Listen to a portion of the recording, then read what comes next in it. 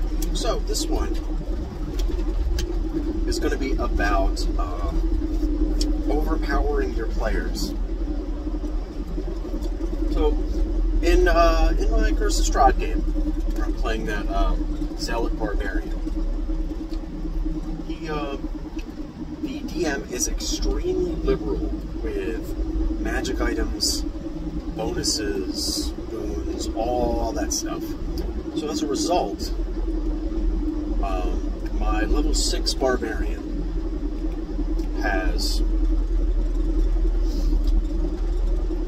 he took the Slasher feat at level 4. That's the only one he took normally, like per normal rules. Then, for story reasons and narrative stuff, he's gotten the Sentinel feat, and he's gotten the Tough feat. He's level 6, so he's got 83 HP.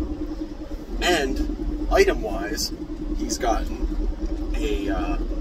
effectively a Flame Tongue Great Axe, but it does necrotic damage, and it's a scythe. Blah blah blah. So big damage boost there. He's gotten Bracers of Defense very early. This is a common enough level to get Bracers of Defense. And then he's also gotten, which is the big one, a Belt of Fire Giant Strength. So this Barbarian has a strength of 25. And as a result, I have a to-hit bonus of plus 11 at level 6 now. So it's very easy for me to hit stuff.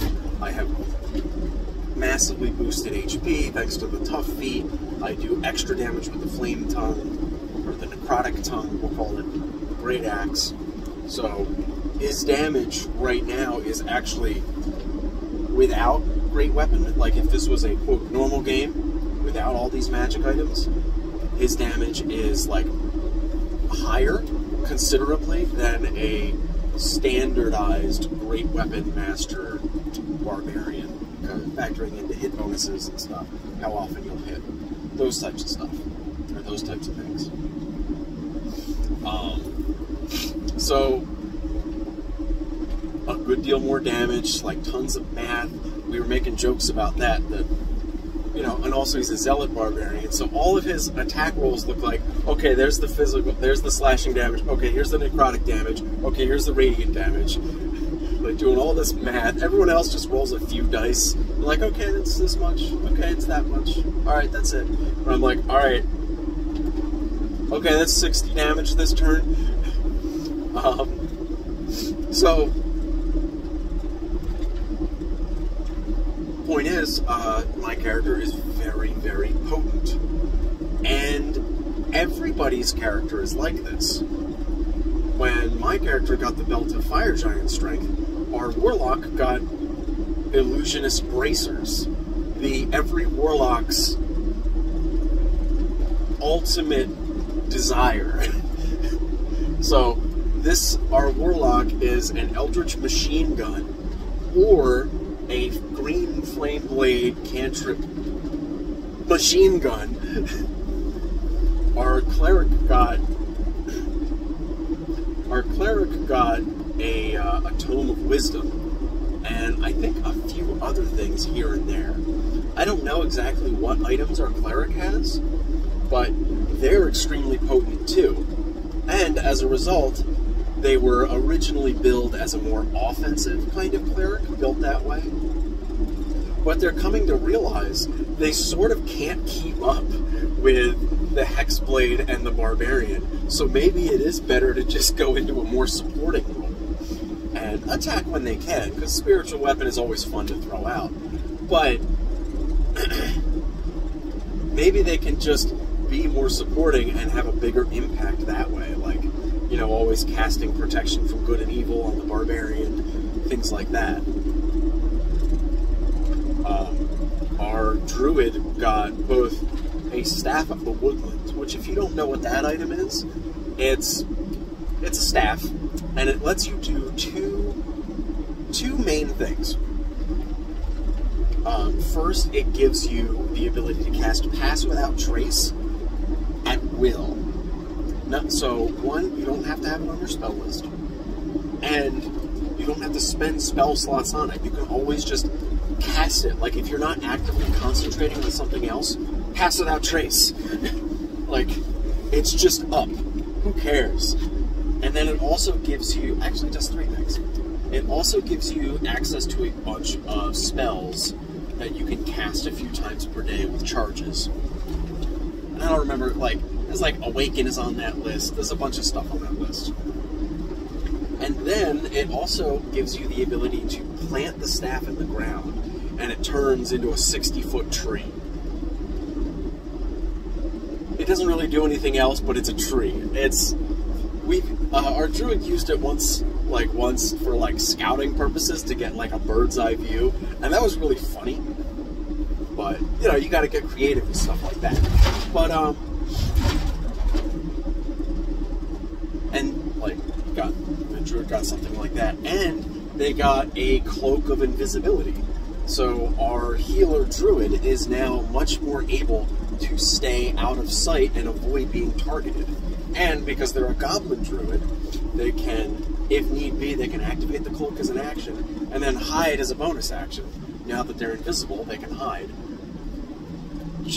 And they probably have Pass Without Trace up, so our druid is like the sneakiest motherfucker ever now.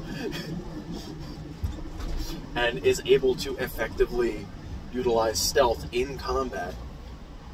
And like a combat encounter we had last night, which was 4 ogre zombies and a revenant, which I think is like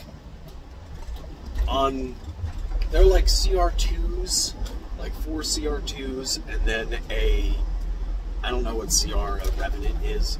It probably wasn't like a super challenging encounter, but it was probably at least medium, because we were level 5 at the time. But we kind of took that combat apart through the use of a spike growth to do a bunch of passive damage to all the ogres and restrict their first turn, so that they would have to dash out of it to get into range, because they didn't have ranged options anyway. So they would dash out of the spike growth, take a bunch of extra damage, where our barbarian and warlock are waiting to just literally cut them down. Turn down the air conditioning. I don't know if that was messing with the sound too much. I mean, all these videos lately I have the air conditioning on.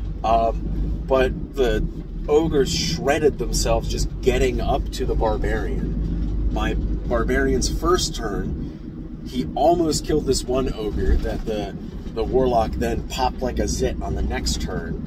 And then my barbarian's next turn, he quickly killed 2 remaining ogre zombies. 1 was left.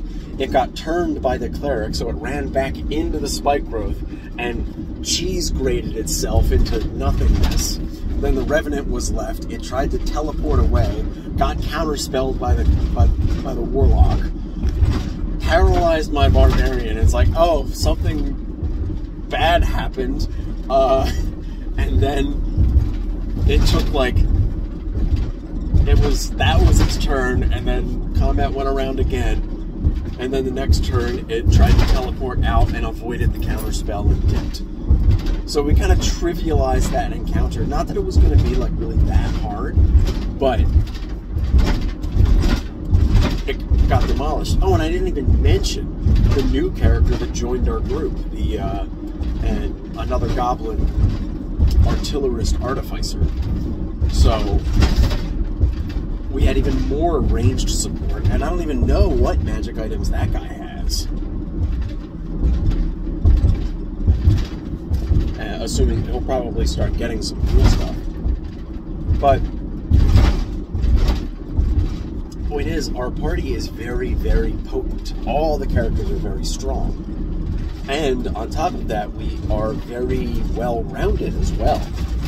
We have two like kind of hybrid characters. The warlock and the cleric can dip into the front line if they need to. The way they're built, they can take some damage.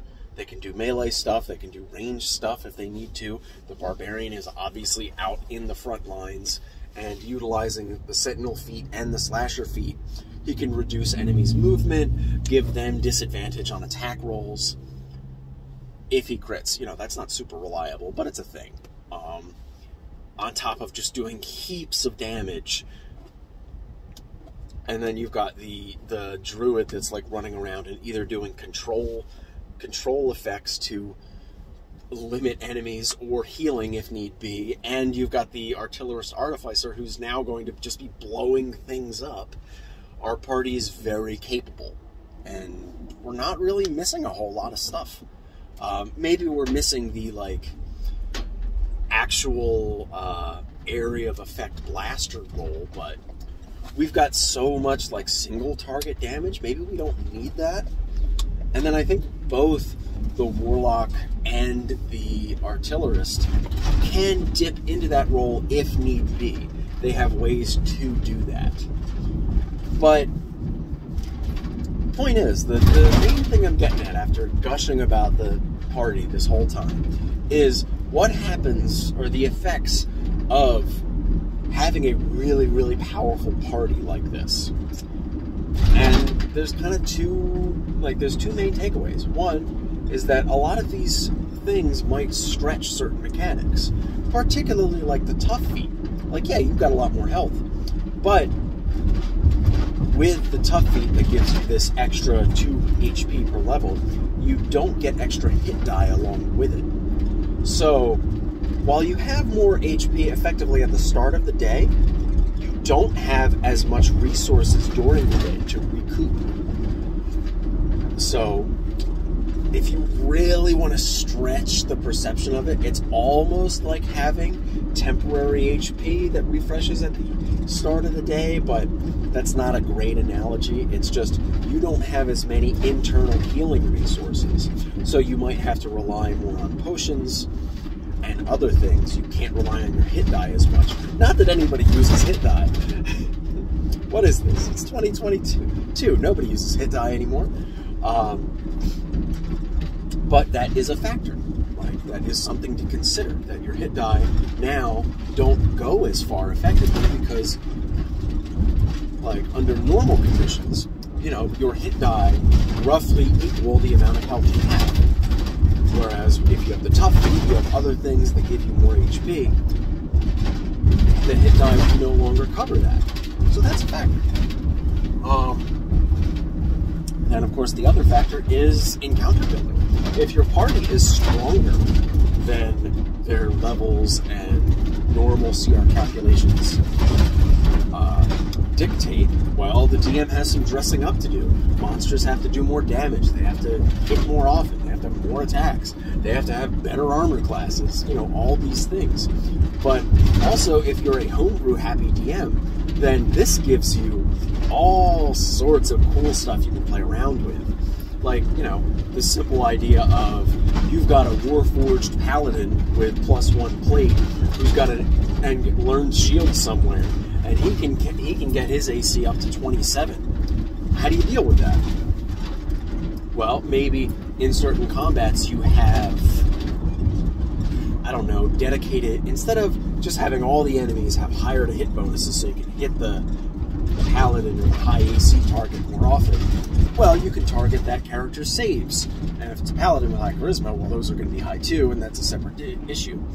But maybe you do have an enemy or two that do have extremely high to hit chances, or they can do things like give themselves advantage, like lots of enemies with like the Vengeance Paladins, Vow of Enmity, Channel Divinity type thing, where they can point at the Paladin and go, you are the guy I'm going to fuck up. And now they get advantage on attack rolls versus them. And the Paladin gets to take this, like, gets to embody that, like, tanking role, that he's the dude in the front lines and he's parrying everybody and everybody's attacking him and he can live that life. But he's doing it with this incredibly powerful foe in this one-on-one duel situation. That can be super cool. Or he gets ganged up on by a bunch of rats with pack tactics that have reasonable hit bonuses, but there's fucking 7 of them, and they're all attacking the paladin. You know, there's ways to get around this. And you, like, it doesn't have to be just, oh, you give all the dudes big to hit bonuses. No, you give them cool contextual stuff. Like, you know, you've got 1 or 2 guys that have, say, there's a cleric in the back, like a dark cleric in the back that has all of his spells. He's just firing guiding bolts at the paladin, and he gets some sort of contextual bonus. Like maybe he's got 3 uses of War God's Blessing that he can use on himself to get a +10 bonus to his attack rolls on those guiding bolts. So he can, and he's only going to use them on the paladin, so that he's always shooting the party paladin with that, so that all of the other minions can get advantage on attacking him. That has some contextual value and strategic value and spectacle value. This is some stuff I've talked about in other videos. Give monsters some spectacle. It also potentially gives the party an avenue to play around with this. If they can stop that cleric from doing this thing, or if they can stop that one dueling knight from doing his vow of enmity on the paladin and singling him out, well, now he's not going to be as effective. And that's the thing. If your party comes up with a cool way to circumvent enemy strengths, let them do it. But give enemies these cool contextual strengths to get around a really powerful party like this. For example, like going back to my Curse of Strahd party, the cleric, not the cleric, the warlock has a Eldritch machine gun. He can fire Eldritch Blast, 2 shots as an action, and then bonus action, 2 more shots. That's effectively a free action surge all the time. Well, how can you bait a character like that and give them interesting things to do? Well, in certain encounter compositions, you can have a bunch of like low HP flying enemies so that the warlock can shoot them down.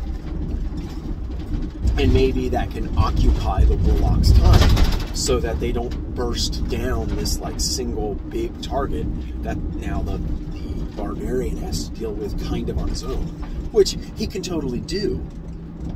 But maybe that's the thing. Like, you give them, like, a lot of the time, a less strategic party is going to like split their focus too much, whereas ideally you want to all focus on a single target and kill that target dead to eliminate it from the action economy, to eliminate it from the initiative, so that like every enemy turn you can get rid of is a big point in your favor. That is giving you more and more advantage, like numbers wise, strategic advantage, that type of stuff. So if you can force the party to split their focus, like if it's a smart party, like this party is, we act strategically, we focus down single targets. So if you can force the warlock to make decisions like that, and it's like, okay, these imps are up there throwing, say like throwing damage types at the barbarian that he doesn't resist. They have to be taken care of now. Otherwise, the barbarian is going to lose too much HP too quickly. So that's a way of working together with your other players. Like, oh, he's in danger from these things, because these little imps throwing fireballs, like little fire blasts at the barbarian, is going to hurt him too much. So we got to take care of those. That kind of idea. And you know, there's a million ways to set up an encounter like this with different enemy designs and stuff. Like, maybe instead of like a big dude that the barbarian has to fight, and then flying imps that are just pelting everyone with fire, maybe instead there's less, like, more potent flying enemies with like bows. Like it's a bunch of Aarakocra Rangers or something, and they're flying around and shooting bows at the party. Well, some of the party is fine in this combat. Like, it doesn't really matter options-wise. Like, the Hexblade can just fire Eldritch Blasts at them, fight them just fine. The Cleric can throw cantrips and other stuff. The Artillerist is just going to shoot them. But the Barbarian is just kind of standing there on the ground, and he's like, I'm going to throw javelins, I guess. And if those Aarakocra are even 20 feet off the ground, well, now the Barbarian's going to have a hard time even just throwing javelins. So maybe you give a specific kind of mechanic that these, if you do enough damage to these flying guys, they'll drop. And then the Barbarian can demolish them. That kind of idea. You know, you can set up combats like this. Say, and, you know, a strategic party like this is going to learn. Like, say, early on, and, you know, this is just general advice, but it's always good to work these types of things out. You know, early on, say there's a fight like this, and the main point of the fight is figuring out that if you can do enough damage of a certain type, or cause a drop prone effect or something, just hit them hard enough to make them break concentration, they'll drop out of the sky, something like that. Or they'll drop low enough for the Barbarian to attack them. You know, they'll have to figure this out. And then later on, if there's a similar encounter, they might pick up and remember that, oh yeah, this was a mechanic from an earlier fight. Maybe this one will work similarly. But, of course, the context of that fight is going to be different in a variety of ways. Like, who knows exactly how? Oh, this liquor store is open. Interesting. And, you know, maybe it's going to be different in a variety of other ways. Maybe in addition to, like, some flying enemies, there's enemies that are, like, in water pools or something, and they pop out and shoot and drop down, so you have to use more ready actions. Like this, you know, you can, once you establish a mechanic in one fight, you can remix it and use it and blend it with other mechanics in combat design. And this is a big thing you can take away from any video game. Any like combat-focused video game is going to do stuff like this. You fight a single enemy that has a specific type of mechanic that you have to deal with. And you're like, okay, you learn the mechanic, you scrape by, you kill that enemy just barely, and then the next level, or the next, then you fight normal enemies, and then you fight two of those guys or something. It's like, ah, shit. Okay, well, his mechanic was like charging an attack, like dodging one of his big slow attacks and then charging this move to break his armor. And that's fine if there's one of them, but if there's another guy, I have to really pick my moments, and it's going to be a lot harder to time. Okay, great. And then instead, like the third fight, there's just one of them again, but there's a bunch of fast guys that do like really low damage but like high stagger values. So you're going to have a really hard time like getting enough time without being punched to charge that big attack. So, okay, how do you deal with that? Well, either you set up some defenses to negate those attacks, or you kill all those fast guys first. You know, especially anytime there's an encounter with multiple solutions, great, fantastic. That is what you want. Because, one, if the players can surprise you even a little bit, you're going to have more fun, they're going to have more fun. And you're going to be more excited and energized to design more interesting encounters in the future. For this mission 2 of Site 27, I designed an encounter where there were a bunch of these like organ banks on the walls that the boss was using kind of in place of legendary actions, and the party could attack those organs to reduce the boss's options. And they didn't have to. They could have all just ganged up on the boss and killed him first. That would have been the more difficult brute force option, but they could do it. Instead, they very quickly realized, like, oh, there's these organ systems, we should get rid of them. And one of the players in the party figured out, oh, there's a bank of hearts. We know the heart enemies can heal themselves, revive targets, do stuff like that. So, which is a mechanic I showed in an earlier fight. So, the cleric who has this homebrew necrotic cantrip figured that out and started attacking the hearts. And earlier, without really planning for this moment, I just gave the hearts vulnerability to necrotic damage. I didn't do it specifically because the cleric had this cantrip, but I could have. That would have been a fine reason to do so. Instead, I just wanted to give all the different organs different vulnerabilities and let the players kind of sort it out. And that's like halfway to that emergent design I talked about in an earlier video. But that's the crux of it. You want emergent design. You want to be surprised by your players and let your players be surprised by the enemies. And I feel if you've got a really strong party, a really potent party, which also in our Ugliest Man Alive campaign, we've got the same thing going on, because we have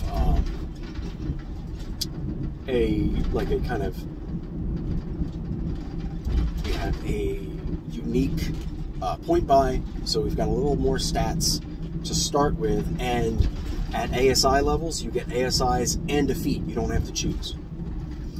So we're more powerful than we otherwise would be. But, sorry, I was already going too fast.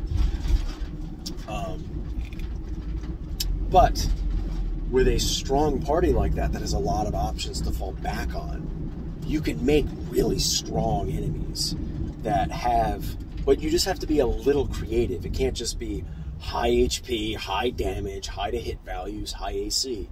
You gotta, like, as long as you're a homebrew capable DM, like you're confident in designing stuff, then I have confidence in you to come up with cool shit for your monsters to do. But if you're not as confident in doing that, then that's no trouble either.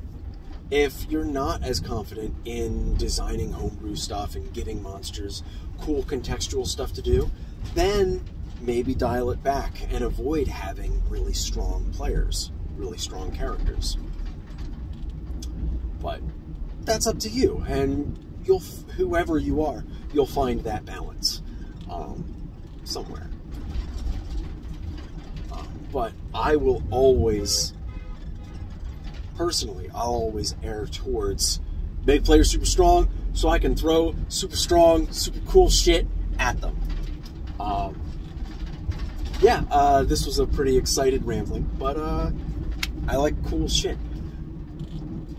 It's why I stopped, like, certain fighting games, I've stopped playing, because I felt my characters can't do cool enough shit, so I don't want to play this game anymore.